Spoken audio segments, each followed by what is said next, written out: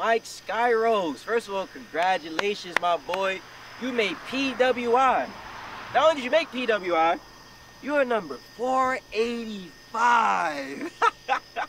I find that real funny because you were one of the guys who had a lot to say about me during my 485 run.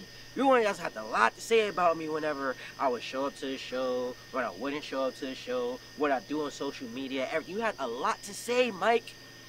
And look at you following directly in my footsteps. You see, this little, I don't know, this new attitude you got going around, hitting refs, hitting officials, running around like you think you the man or something, that ain't gonna fly no more because they called me to handle you. And now you want to challenge for the BCW Grand Dragon Championship. I'm on a roll right now. Do you really want that type of smoke? You lose a title and now you're starting like a little ass girl. Well, it's another word, but I'm gonna try and keep a little PG. Don't worry, Mike. We're gonna throw hands now. I expect you to walk into that parking lot you always walk into, put the little gray filter effect, and say something that I've probably heard 1,000 times. But one thing for sure is I'm gonna whoop your ass. Take witness! God bless! Everything!